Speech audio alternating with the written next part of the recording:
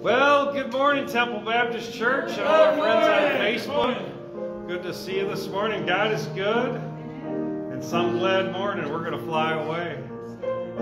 Stand with me if you would. That's the song this morning. We're going to get your blood pumping a little bit. I'll fly away. Hold on, there we go. Some glad morning when this life is over.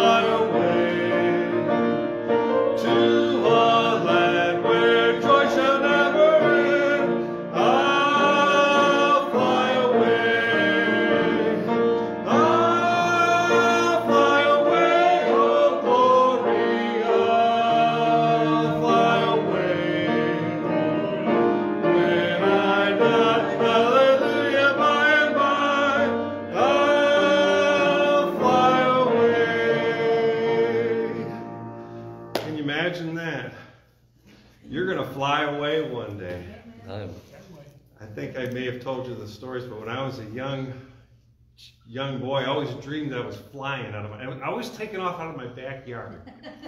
And I just had a little backyard, and of course I used to like to play baseball or wiffle ball, I guess, back in those days. But I don't know what it's about that backyard, but I always had these dreams that I just run and spread my arms.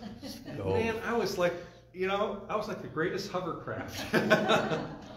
And I would look down and, wow, there's my house down there. Did you try it? Did I try it? Oh, I'm sure I pretended, Oh, you have to, yeah. But, but boy, one day that's going to really happen. Yep. I'm going to fly away. Yep. And I don't think I'm going to be looking down so much as I'm going to be looking up. Yeah. Amen. I want to be looking up forward. And we won't even care about what's down here anymore. Right. Isn't that amazing? We get so tangled up in everything down here, and one day we're not even gonna, it's gonna almost be erased from our mind, I think. It will be, because why would you even want to bother when you're with the Savior in heaven in a perfect place? Mm-hmm. You're gonna see your mansion. You might be on a hilltop. Man, that's gonna be something. Yeah. No. Think about that. I want a farm. You want a farm? Okay. Well, God wants to give you the desires of your heart, so we'll have to see. If you have a farm, I'm going to come see you. Okay? That's right. All right. Let's pray. Heavenly Father, thank you for this time when we can gather together with God's people, both here in person and those that are on Facebook. We pray, Lord, that you challenge us today, and Lord, that we would be, Lord, encouraged, Lord, in the days that we live in. We know that we are the hope, Lord, of witnessing, Lord, and Lord, that you've called us for a purpose, Lord, for such a time as this, asking that you would meet, Lord, our needs, Lord, as Christians, and help us to be, Lord, testimonies everywhere we go, little lighthouses, Lord, that might make a difference in the world we live in. Please, Lord, bless this time now, take over everything that's said and done. Thanking you again in Jesus' name. Amen. Amen. God bless you. You can be seated. It's nice to have Russ visiting with us today from, I'm sorry, I forgot the name of that church. Brother Dobbs is the pastor. Silvery Lane. Silvery Lane. Nice to have. I know some people down there. at that church, so it's nice to have you with us today.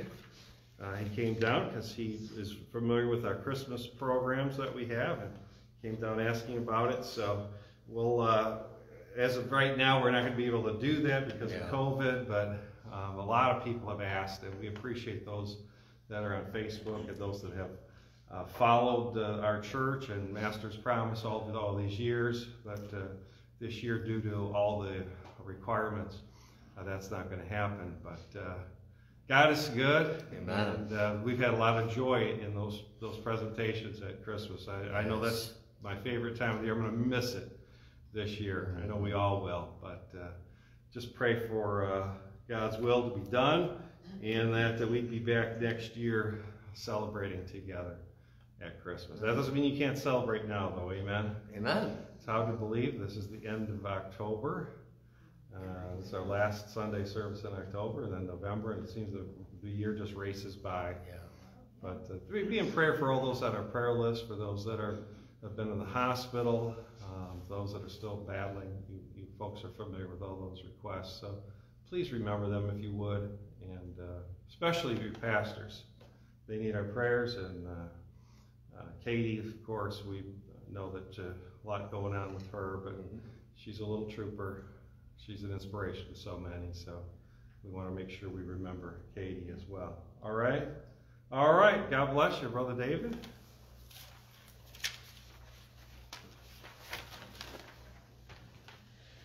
Well, good morning. Good morning. Glad to have you here. It's good to be in the house of the Lord this morning. Don't forget that that next weekend is our time change. And we do fall back. We do go ahead and roll back the clock there and give you that extra hour. So plan on doing that. Mark that down.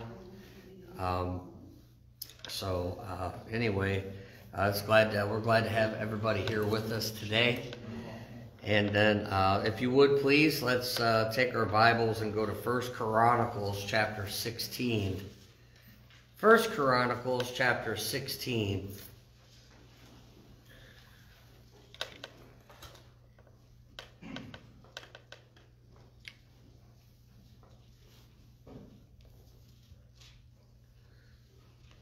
Okay, we're going to begin reading down in verse 23, and we're actually going to read into the next chapter as well, down to verse 23 as well. This page is sticking together. Here we go. All right, 1 Chronicles chapter 16, verse 23. Sing unto the Lord all the earth, show forth from day to day his salvation, declare his glory among the heathen, his marvelous works among the nations. For great is the Lord, and greatly to be praised. He also is to be feared above all gods. For all the gods of the people are idols, but the Lord made the heavens. Glory and honor are in his presence. Strength and gladness are in his place. Give unto the Lord, all ye kindreds of the people. Give unto the Lord glory and strength. Give unto the Lord the glory due unto his name. Bring an offering and come before him. Worship the Lord in the beauty of holiness. Fear before him all the earth, and the world also shall be stable, that it be not moved. Let the heavens be glad, let the earth rejoice, let men say, among the nations the Lord reigneth. Let the sea roar and the fullness thereof. Let the fields rejoice and all that is therein. Then shall all the trees of the wood sing out at the presence of the Lord, because he cometh to judge the earth. O give thanks unto the Lord, for he is good, for his mercy endureth forever.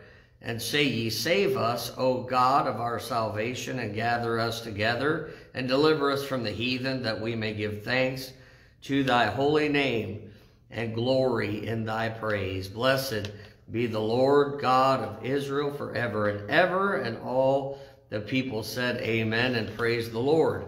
So he left therefore before the ark of the covenant of the Lord Asaph and his brethren to minister before the ark continually, as every day's work required. And Obed-Edom with their brethren, 68, Obed-Edom, also the son of Jethun, and Hosea, to be porters, and Zadok the priest, and his brethren, the priests, before the tabernacle of the Lord in the high place that was at Gibeon, to offer burnt offerings unto the Lord upon the altar of the burnt offering continually, morning and evening, and to do according to all that is written in the law of the Lord, which he commanded Israel. And with them Heman and Jeduthun, and the rest that were chosen, who were expressed by name, to give thanks to the Lord, because his mercy endureth forever. And with them Heman and Jeduthun, with the trumpets and cymbals for those that should make a sound, with musical instruments of God. And the sons of Jeduthun were porters. And all the people departed, every man to his house, and David returned to bless his house. Now it came to pass, as David sat in his house, that David said to Nathan the prophet, Lo, I dwell in a house of cedars, but the ark of the covenant of the Lord remaineth under curtains. Then Nathan said unto David, Do all that is in thine heart, for God is with thee. And it came to pass that same night that the word of God came to Nathan, saying, Go and tell David my servant, Thus saith the Lord, Thou shalt not build me an house to dwell in, for I have not dwelt in an house since the day that I brought up Israel unto this day, but have gone from tent to tent, and from one tabernacle to another. Wheresoever I have walked with all of Israel, who I commanded to feed my people, saying, Why have ye not built me an house of cedars? Now therefore thus thou shalt say unto my servant David, Thus saith the Lord of hosts, I took thee from the sheepcote, even from following the sheep, that thou shouldest be ruler over my people Israel. And I have been with thee whithersoever thou hast walked, and have cut off all thine enemies from before thee, and have made thee a name like the name of the great men that are in the earth. Also I will ordain a place for my people Israel, and will plant them, and they shall dwell in their place, and shall be moved no more, neither shall the children of wickedness waste them any more as at the beginning. And since the time that I commanded judges to be over my people Israel, moreover I will subdue all thine enemies. Furthermore, I tell thee that the Lord will build thee an house. And it shall come to pass, when thy days be expired, that thou must go to be with thy fathers, that I will raise up thy seed after thee, which shall be of thy sons, and I will establish his kingdom. He shall build me an house, and I will establish his throne forever. I will be his father, he shall be my son, and I will not take thy mercy away from him, as I took it from him that was before thee. But I will settle him in mine house, and in my kingdom forever, and his throne shall be established forevermore. According to all these words, and according to all this vision, so did Nathan speak unto David. And David the king came and sat before the Lord, and said, Who am I, O Lord God, and what is mine house that thou hast brought me hitherto? And yet this was a small thing in thine eyes, O God, for thou hast also spoken of thy servant's house for a great while to come, and hast regarded me according to the estate of a man of high degree, O Lord God. What can David speak more to thee for the honor of thy servant? For thou knowest thy servant. O Lord, for thy servant's sake, and according to thine own heart hast thou done all this greatness, in making known all these things. O Lord, there is none like thee, neither is there any God beside thee, according to all that we have heard with our ears. And what one nation in earth is like thy people Israel, whom God went to redeem to be his own people, to make thee a name of greatness and terribleness, by driving out nations from before thy people, whom thou hast redeemed, out of Egypt. For thy people Israel didst thou make thine own people forever, and thou, O Lord, becamest their God. Now, therefore now, Lord, let the thing thou hast spoken concerning thy servant and concerning his house be established forever, and do as thou hast said. I know that was a lot of scripture, but there's some things that we should take note of with David in the scriptures. Of course, David is known as a man after God's own heart, but we all know that David had some boo-boos as well, as we all do. But I want to, the title of the lesson today is actually Walking Away from God in Bitterness. There's people that do that. They get bitter and they just walk away from God over the bitterness. And I just felt led to deal with this this morning.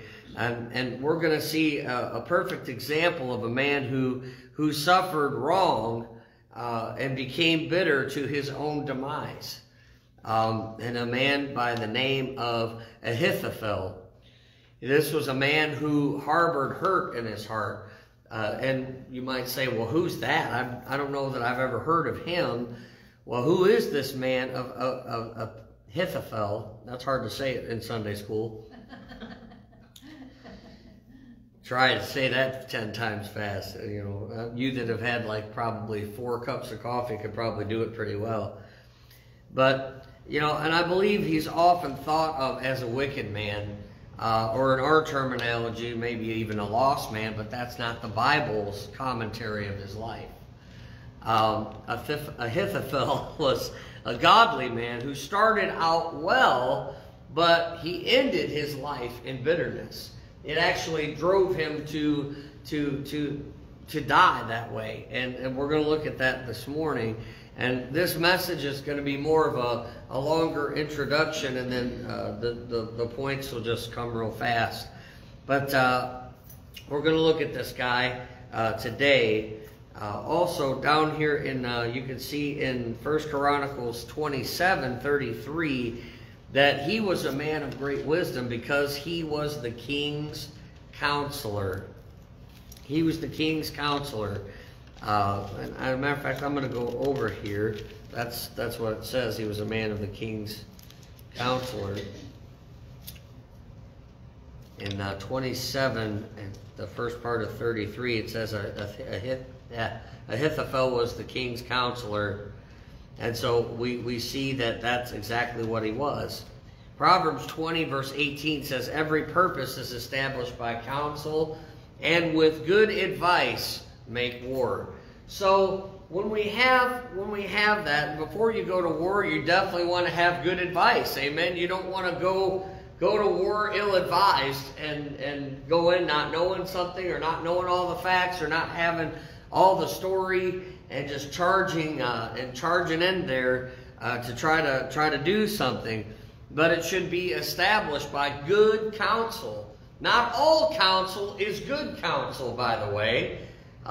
You know, and the Bible teaches us not to be in the counsel of the ungodly, and so we don't want to have that. We want to be in a place.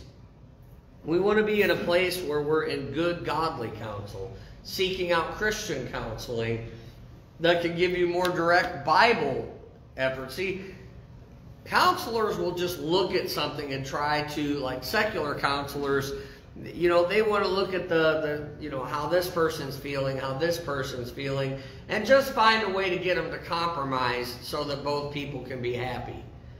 They're not there to say, oh, you're wrong and you're wrong. You'll never find that in that. It's, you know, they're going to blame your parents. They're going to blame somebody else for why you are the way you are, and the choices that we make. That's what they do.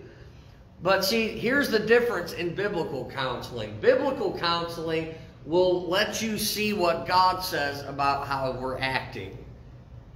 Is it right? If you do not well, like when he told Cain, if you do not well, would you not be accepted? But if not, then sin lieth at the door. See, God gets down to the heart to change the person. Because we're all human, and what we need to realize is that we all have, and I'm not saying that the way you came up doesn't have anything to do with it. Obviously it does.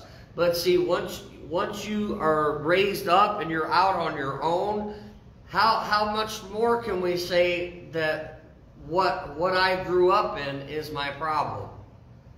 We now can make choices for ourselves. We now can make determinations for ourselves that I'm not going to be that way. I'm going to do this. I'm going to seek out the right thing. Godly counsel, right? So that's who this guy was. He would give good counsel. He was a man that could be trusted. 2 Samuel 16:23, and the counsel of Ahithophel, which he counseled in those days, was as if a man had inquired at the oracle of God. So was all the counsel of Ahithophel, both with David and with Absalom. So, I mean, he was a counselor to both David and Absalom. And this guy, according to the Bible, gave really good counsel. All right? So we're starting to say, well, man, you know, how... When you think of somebody walking away from God in bitterness, well, where did this guy trip up, you know? Where did he go wrong? He seems like he's on the right track here. Seems like we ought to have more of this in our mind. But he was a dear friend, actually, of King David. In Psalm 41:9, yea, mine own familiar friend, in whom I trusted, which did eat of my bread, hath lifted up his heel against me. He said, mine own. He was someone very personal, a very personal friend, and very, very familiar with David. Was a very familiar with him. And so, you know, he was allowed into David's personal life. He was allowed to come in. He was allowed to eat at the table and hang out and chill out, as we like to say. He was kind of invited into that family circle, and now we're seeing that there's something wrong. But in Psalm chapter 55, verse 12 through 14, the Bible says, for it was not an enemy, and just as a little side note there, he was David's friend, that reproached me, then could I have borne it. Neither was it he that hated me, because David loved him. There was a love there of those two. That did magnify himself against me. Then would I have hid myself from him. But it was thou, a man mine equal, my guide, and mine acquaintance. We took sweet counsel together and walked unto the house of God in company. See, Ahithophel loved God. He loved David. They were closely knit together. They were good companions. They were on the right road. You know, the Bible says, can two walk together except they be agreed? They were in agreement at this particular time. But now, you know, David said, man, it's not an enemy that did this. It's not somebody that hated me, but it was someone that was right, in my family circle. It was someone that I allowed to come in, someone that I allowed to get close, and now this betrayal is happening. This old guy has come against him. So what caused him to turn against his own familiar friend, the king? What caused such hatred and intended harm? What caused him to destroy his own life? Well, Ahithophel was actually Bathsheba's grandfather. He was Bathsheba's grandfather. Now, Bathsheba, speaking of David's sin, right? He saw her bathing, and he was not where he should have been. He saw her, and then he knew that one of his mighty men, that was the wife of one of his mighty men, Uriah, and he sent him to the hottest part of the battle to make sure that he would die, and he died, and then he took her for himself. See, so and you find that back in Samuel chapter 2 Samuel chapter 11. He was a victim in the matter of King David's sin with Bathsheba against Uriah. So 2 Samuel 11:3, and David sent and inquired after the woman And one said, is not this Bathsheba, the daughter of Eliam, the wife of Uriah the Hittite? And then over in 2 Samuel 23:34, Eliphat, the son of Abishai, the son of Machonite, Eliam, the son of Ahithophel, the Gilonite. So she was right in that. She was right into that. King David could have had probably any single woman in the kingdom as a wife. He stole the wife of one of his mighty men, Uriah the Hittite. This also was a man that was close to the king. He was one of the mighty men. David has been on the battle and warred with Uriah right beside him. Knew that, I mean, it just was a familiar presence there, and was also very close. And King David, instead of confessing his sin, sought to cover it by using Uriah's flesh against him. Uriah's desire to be with his beautiful wife, even causing Uriah to get drunk, couldn't undermine his integrity. So he sent a letter to Joab by the hand of Uriah that placed Uriah in the hottest place of battle and retiring him so that he would die.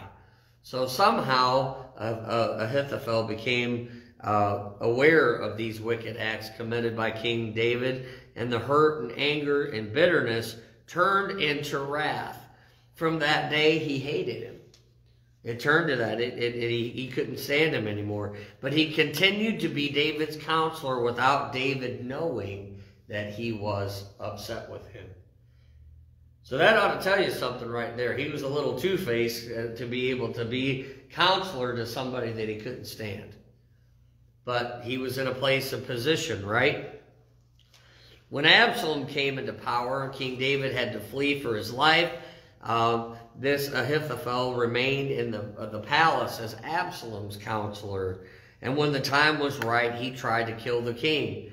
When his counsel was rejected, he went home, he put his house in order, and he hanged himself. That's what the Bible tells us about him. So he went back, and it caused him to do that. So the king had sinned against God, Bathsheba, Uriah, Joab, Ahithophel, and Israel. The king got it right with God, but Ahithophel never got over it. He never got over. He became hurt, angry, and bitter against God's man. Now, we all know that we're all capable of anything.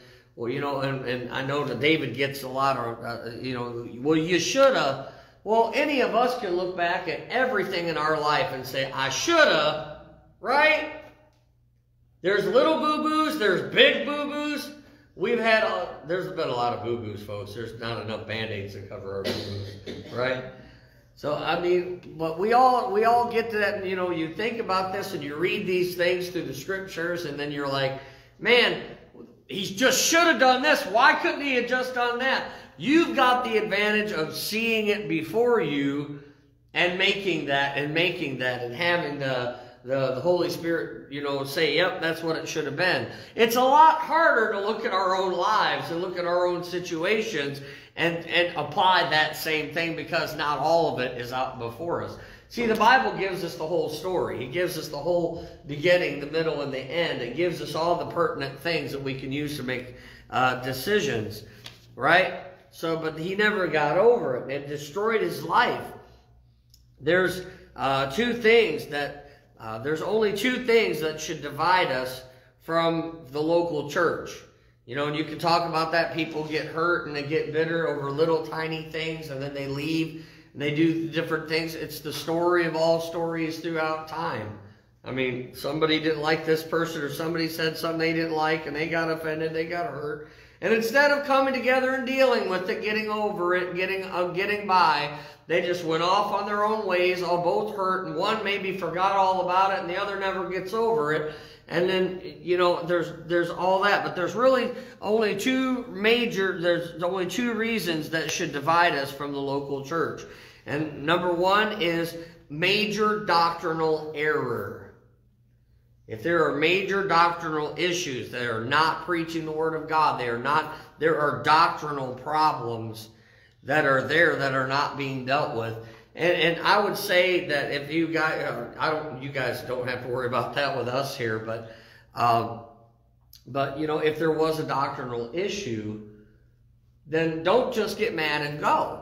Come and talk. Let's talk about it, right? If I had said something, maybe I was off that day and I said something I shouldn't have said, or I miscommunicated something. You can come to me and say, you know, what did you mean by this? And then I go, oh man, now if I realize that I've done something, I'm going to get right out there the very next opportunity I can, and I'm going to explain it and apologize for it and get myself back on track. Because you know what? If you're not careful when you read the scripture, it can be very easy to you know, not to go off doctrinally because of something that you saw. There was times early on in my ministry that I would bring something. That's why I've always been glad to have my dad as my pastor, because I've been like, oh, well, I got an idea for a sermon. Well, what about this and what about that? And this says this and that says that. And he's like, oh, wait, though. Hang on. That's not what you want to say here, because these scriptures, a mile long worth of scriptures, you're going to end up, you got to be careful with that. You could take something, even though it seems exciting, and it can go off into another way and get you off doctrinally. So it was good to have that grounding early on.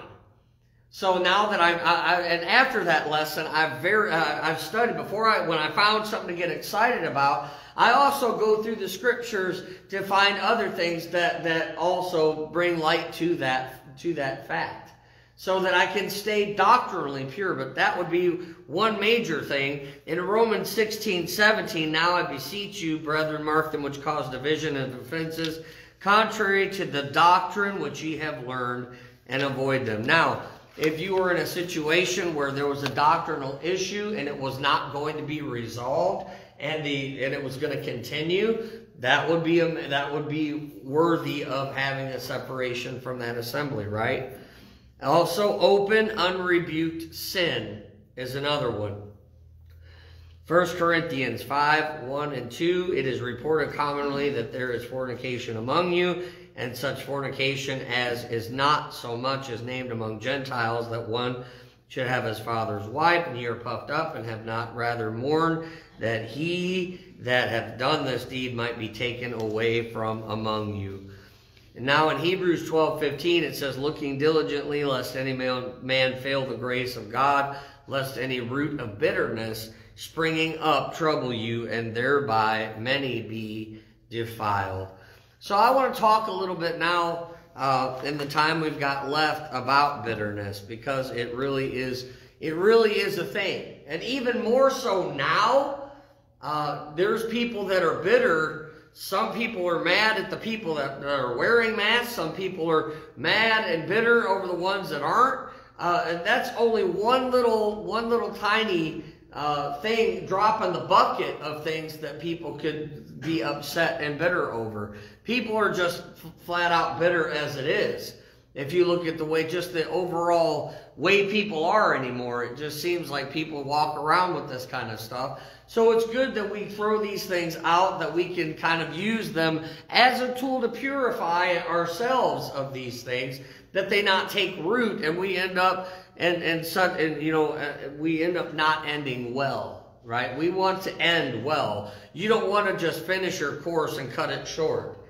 You don't cut the course short. You don't just stop. If we're gonna stop something, let's stop all the stuff that we should have stopped.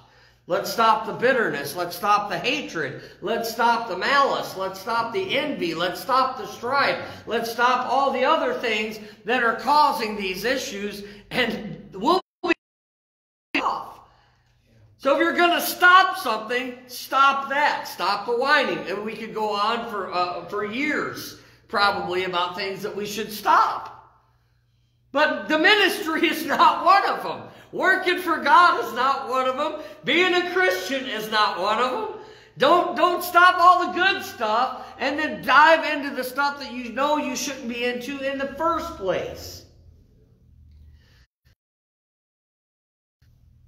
The causes of bitterness can be varied, so I would not try to enumerate all of them. But I'm going to say something, and you're not, I don't know, some of you may agree with it, some of you may not. But I'm just going to throw this out here, and we're going to talk about it, okay, just for a few minutes.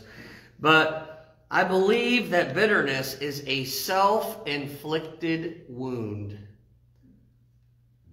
You are the one that chooses to be bitter. It is a self-inflicted wound. People can be carnal and care nothing for the feelings of others.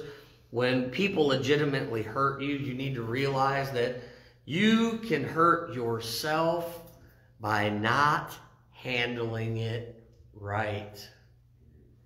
You can hurt yourself worse than that. There was a preacher that they got offended at something, and he got offended at this guy over something. Never went to him, never talked to him about it, but it just kept growing and growing and growing, and all the bitterness just kept growing and growing. And the next thing you know, he started skipping church. He started skipping church. He stopped praying. He said, I couldn't even pray to God. I couldn't pray at all. I was so bitter. And he finally got to the place. It went far enough after he couldn't even communicate with God, couldn't go to church. He was miserable. And he finally had some glimmer of light shine in a place where he was, and said, you know what? This is not where I want to be. How did I get here?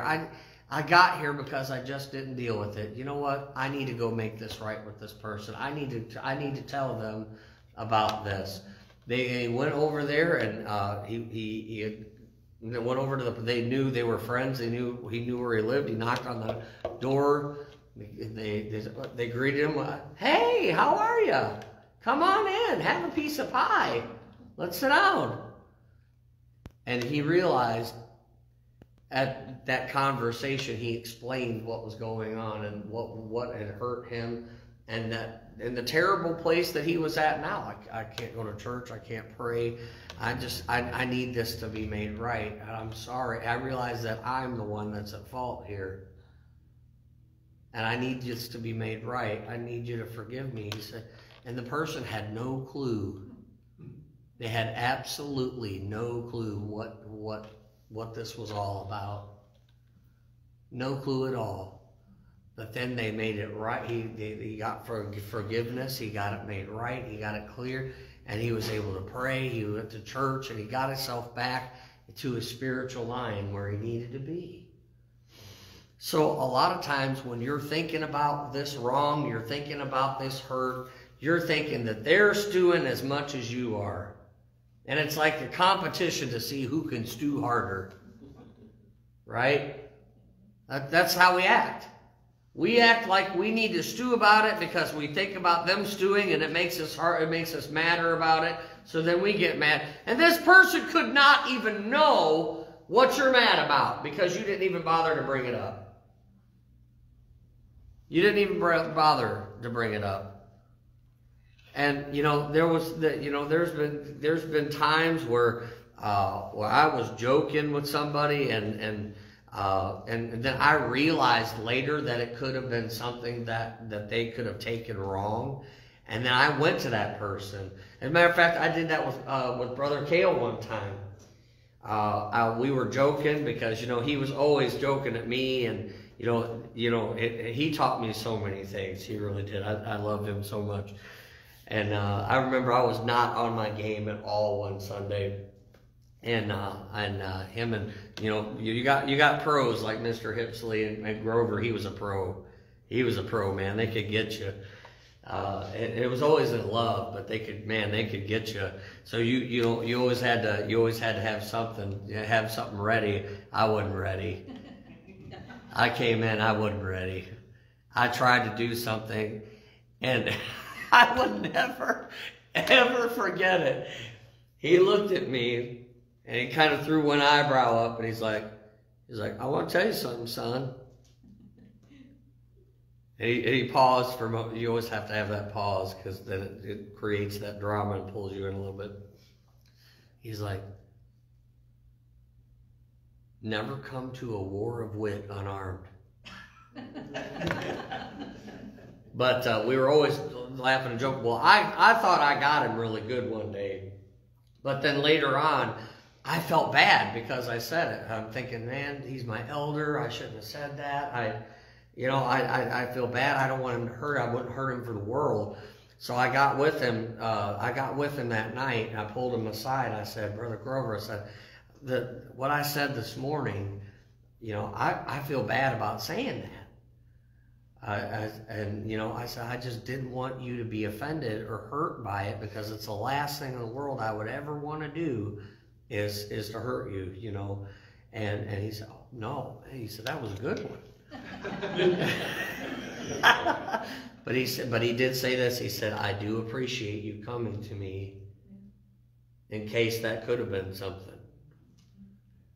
But he said, that's a good thing he said, that's always a good thing to do. But yeah, that was a good one. So, yeah. So I had to kind of pull it back. I had to kind of pull it back a little bit. But you never know who could be hurt. And it's not even maybe the thing you said. It's just what led up to the moment that you said it. I just feel like I should throw that out there, because someone could just be having a rotted week.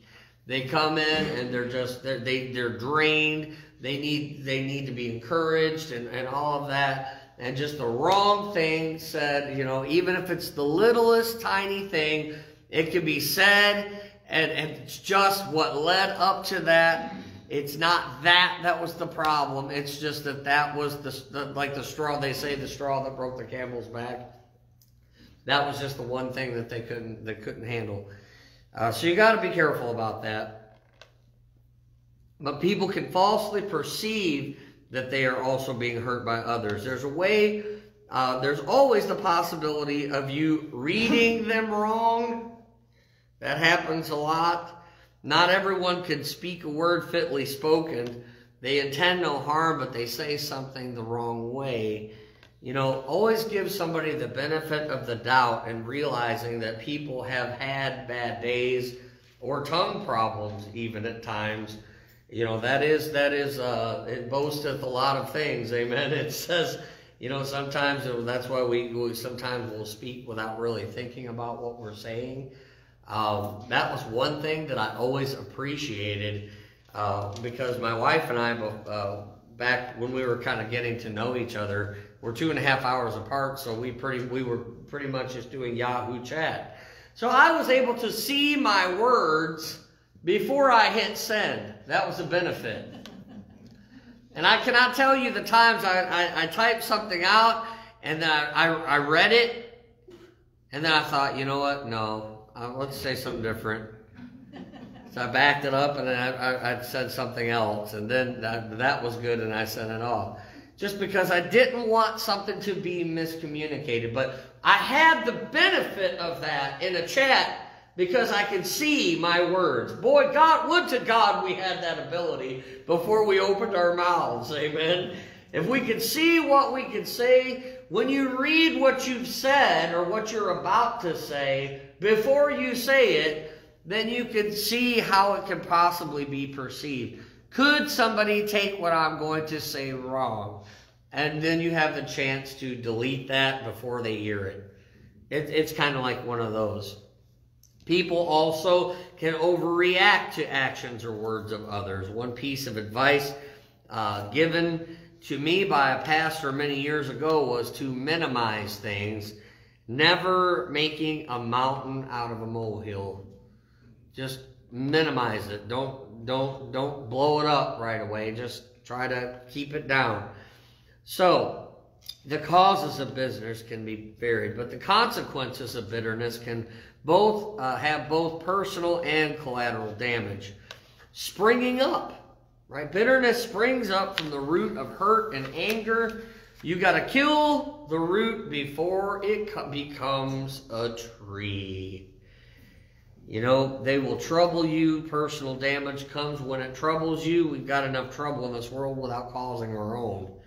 It troubles you because you don't deal with it. It troubles you because you meditate on it. Many are defiled because of it. Collateral damage is when your bitterness affects those around you. And this statement has been attributed to Dr. D.L. Moody. The one sin that is keeping revival from coming to church, more people from being, and more of the blessings of God from coming upon his people, is the sin of an unforgiving spirit. It's stopping revival. It's stopping things that can take you to another level. But let's talk about the cure of bitterness real quick. Nothing is profound or unreasonable. I just want to look at two of the problem sources. Bitterness generally boils down to carnality and unforgiveness, right? So you have spirituality versus carnality. Psalm 119, 165, great peace have they which love thy law, and nothing shall offend them. Then you have forgiveness versus unforgiveness. Ephesians 4, 31, 32. Let all bitterness and wrath and anger and clamor and evil speaking be put away from you with all malice, and be ye kind one to another, tender-hearted, forgiving one another, even as God for Christ's sake hath forgiven you. Bitterness will destroy your life, along with the lives of those around you and closest to you. To be bitter or not to be bitter is up to you. Throughout the trials of this life, we make choices to become better or bitter. So that's our choice, right? You can't help what somebody does to you, what they say to you. All you can do is choose how you're going to respond to it. Is this something that you want to spiritually die over? Is this something that you want to ruin your relationship with God? I hope not. Don't choose that route. Amen. Let's pray. Heavenly Father, Lord, we thank you for the day. Thank you for the Word of God, Lord. I hope it's been a help and a blessing to somebody today. I hope that someone will be able to take the things that they've learned this morning and to put them in their lives, Lord, that would help us all to not have to choose that route of bitterness over things, Lord, but that we would be forgiving and understanding, and that, Lord, if we're not sure of an intention, Lord, we have the ability to clarify the intention. Help us to have sense, Lord. We need it. I pray you bless the service to come. Be with everything that's said and done. May it honor and glorify you. In Jesus' name, amen. Thank you for being with us this morning.